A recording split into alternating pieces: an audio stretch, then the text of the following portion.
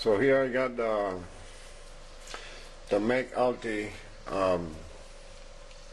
shaft that I'm going to be turning here. Still gotta work this part out.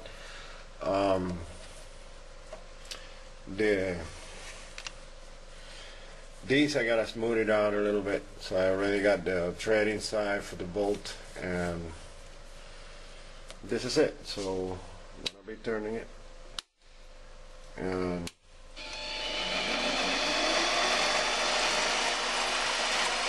just making some corrections here.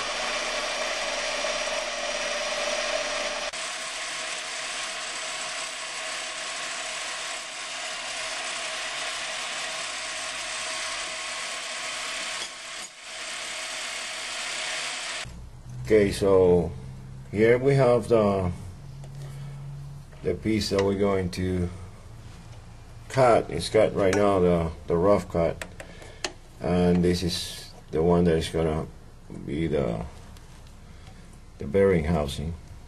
And so we're cutting it.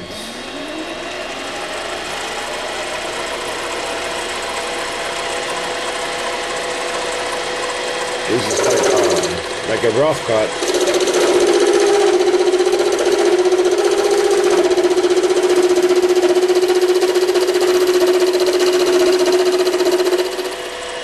Then later on I'll have to go inside because it's a bigger diameter, the bearing, so I'm gonna have to bore inside and then weld it to a plate that's gonna be on the fascia of the generator. So now that we have already rectified the outside border trim, now we're ready to do the outer cut with the blade, the inner diameter to rectify, so we can get the bearing fit in there. So we can get the bearing fit in here, you know, properly and tight. Then we'll put it beautiful here and ready to be welded. So this is it. It's got to be tight, and then I'll go for it.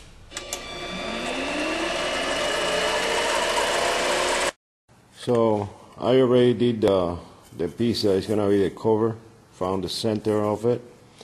Got a 2x4 that I got in here in order to, when I press it, to drill the holes, it will be there. To put it on the on this thing here, so we can drill first all the holes, all the 4 holes, then get the bolts on, drill the center, then go with a wider gap to get this piece here, which is the one that I put it in the lathe. Now this piece, it's I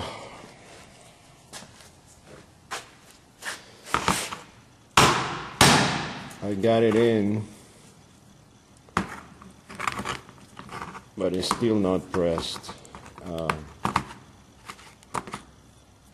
you can see, I took it off, and the way I did it is I did some fine dating here, then I went a little coarse so it gets stuck in there, and you gotta rectify it with the lathe here and here. Of course, that's the front, but this back part also, so when it fits into the plate, it's going to be perfectly even. So then what I recommend, what I'm gonna do, is just tack it center-wise, put the bearing, mount it with the outer bolts to the generator, and check spinning free before going full welding around it, the plate. So that's it, more or less. got it all. This piece took a while because I have to bore all this so that the bearing fits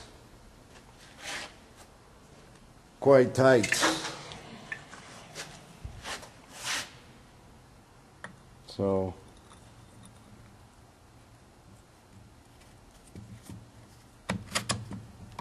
it just has to be pressed a little bit more, and that'll do it.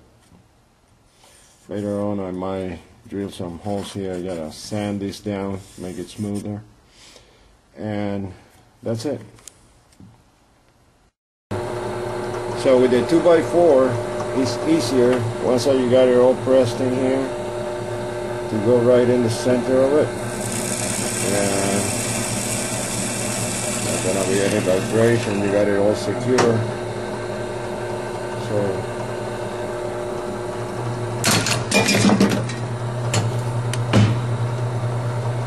it's all there.